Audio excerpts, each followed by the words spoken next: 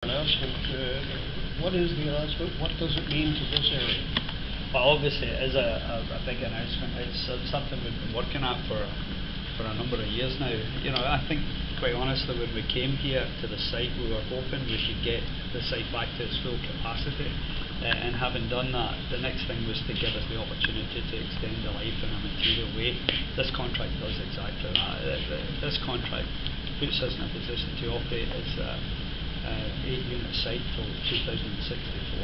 You know, it's a long time and it's a massive contribution. It means that this site will provide more than a third of the province's power for decades to come. Tell us about refurbishment is still on schedule for the units, not done yet? Yeah, it's a complex schedule, but basically what this allows for us commencing the first refurbishment in 2020. But between then and now we'll invest significantly to extend the operational life of the units, to phase these refurbishments, and we will then work our way through all of the units. So there's a pretty heavy investment programme that runs from now till 2035. So it's an ongoing, we're trying to levelise that out, but it's a very significant investment, more or less without any interruptions. What does this mean for the surrounding community that really relies on Bruce Power for employment and such? Well, I think it's obvious in terms of our permanent staff, because now we're looking at 4,250 people with jobs lasting out for decades to come, and obviously there'll be an ongoing replacement and refreshing of that workforce. But people remember what it was like when we were doing the refurbishments and the kind of peaking resource that came. Because of the way our programme works now, that peaking resource is likely to be here without interruption. So there'll be an addition to our community that will be stable and pretty long term. Sharing the cost, actually not sharing the cost, taking on the brunt of any overruns. Obviously the last refurbishment, we talked a lot about lessons learned. Obviously you don't want overruns, but you're going to take it all on this time. Yeah, that was a key part of the requirement of the deal. The long-term energy plan, one of the factors in that was an expectation of real transfer of risk, and so we have to be comfortable taking that risk. The reality is it's our plant. We've had the chance to do these refurbishments before.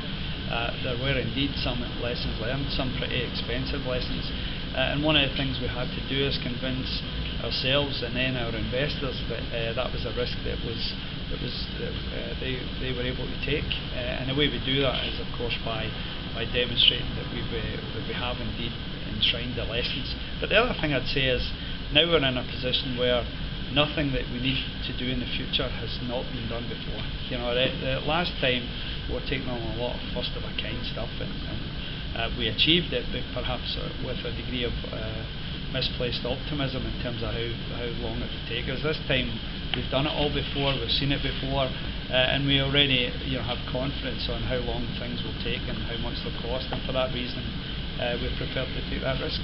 Some of the slides as you spoke to the employee group predicted annualized investment, and I think that would be a good point to share. Yeah, the headlines of the announcement are that we'll spend $13 billion on refurbishments.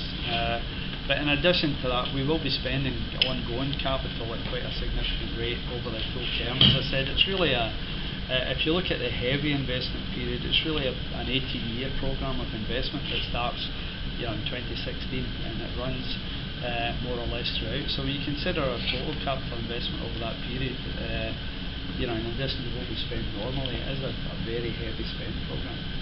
Duncan, I guess with the lessons learned, how does it affect the rollout of this refurbishment, as it appears a lot different? Yeah, obviously the difference this time is these units are all running. They're all running well, so it's a very different scope of work. The reality is that 1 and 2 have been out of service for 17 years. There was a lot of catch-up regulatory requirements. There's a lot of equipment maintenance that hadn't been done for a long time, and as a consequence of that, there's a much bigger scope. This time we're talking about taking down very well-performing units and replacing major components. In fact, the term that we use is major component replacement as opposed to refurbishment, and there's a reason for that, because we're taking them down just to replace major components, and so the scope is a lot less, and for that reason we can phase the work better, we can manage the life of the units better. The thing that's that's been a stalwart of the way we've operated these sites is maximising the life of the units. So this model has us maximise the life of the units and then pick the right time to do the major component replacements for that unit, but also as a site-wide activity.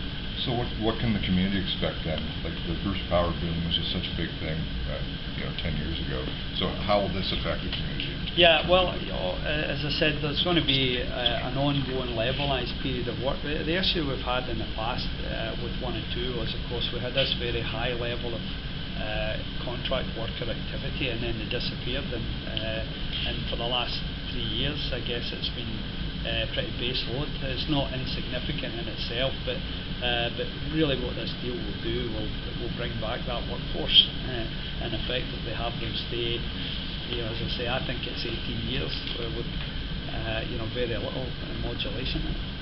Will that workforce be starting in 2016 or 20? Yeah, but no.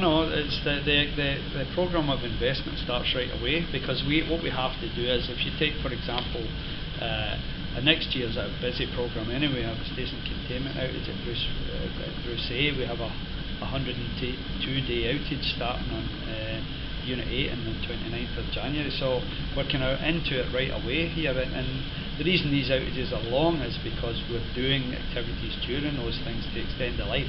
So that those will all be supported by contract labour. So you're going to see a lot of building trade labour here, and obviously some of their decisions will be taken differently because they know there's continuity of work. In the past, where people have rented homes or cottages or been in caravans because they think it's a short-term thing, now they can see a continuum of work. It's why a few months ago, and I think it might have been you, John, that asked me about when we signed the memorandum of understanding with the building trades.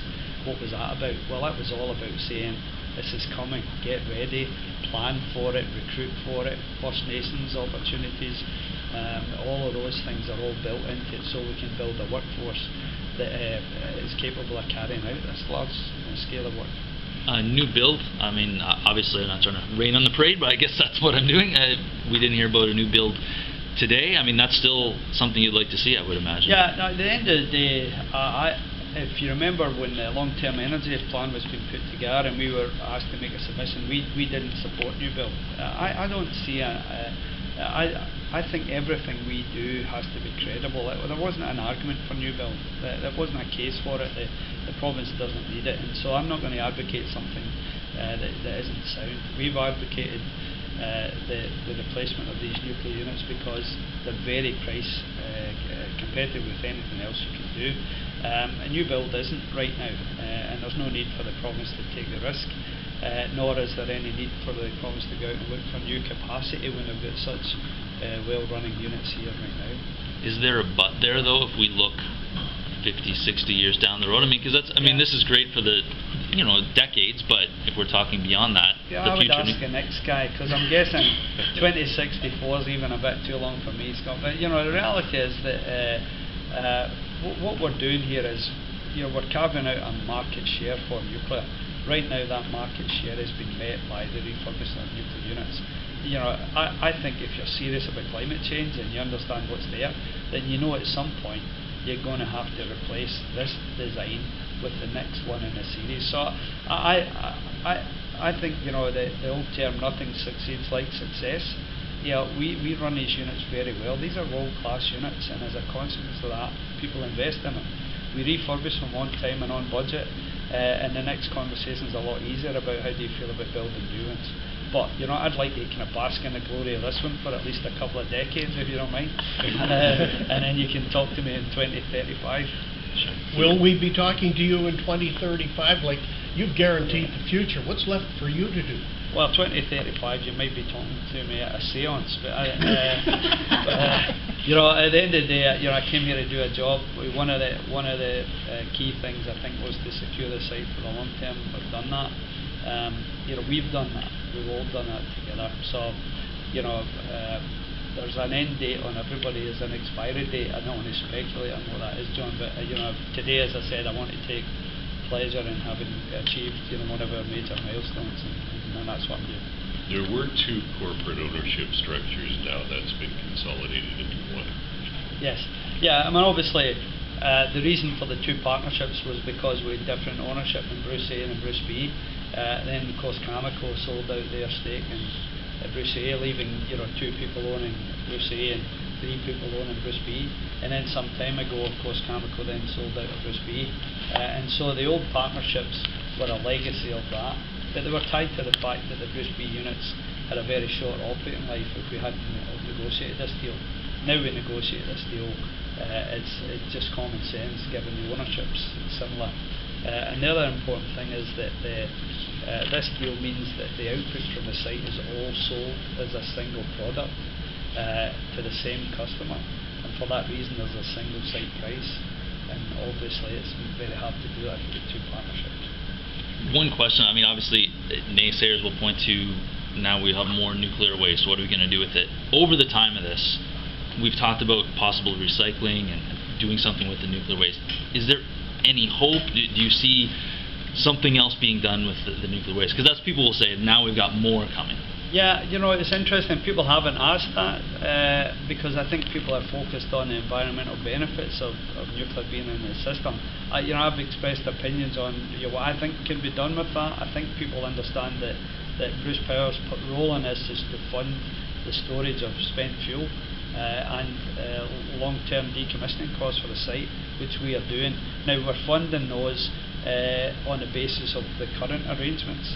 If the arrangements can be improved upon, I'd like to play a role in that, but we don't have what's called title to that. So, I have opinions. I'm never short of opinions, but I don't have the ability to make decisions. I think there are options that will come about, but for now, the comfort I take is firstly that there is a sound technical solution.